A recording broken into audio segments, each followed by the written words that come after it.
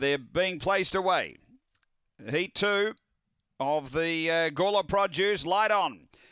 Hot Fave the red. Springvale Maddie. We're ready to go. They're set. Racing.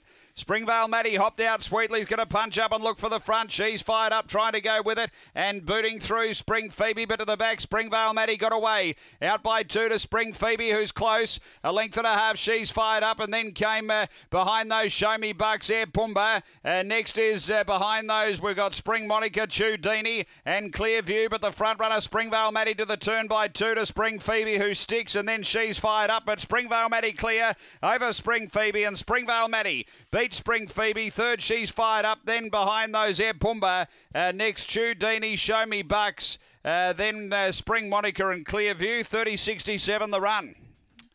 Too good.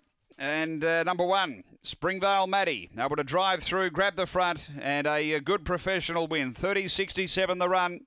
Number 1, second to 2, Spring Phoebe.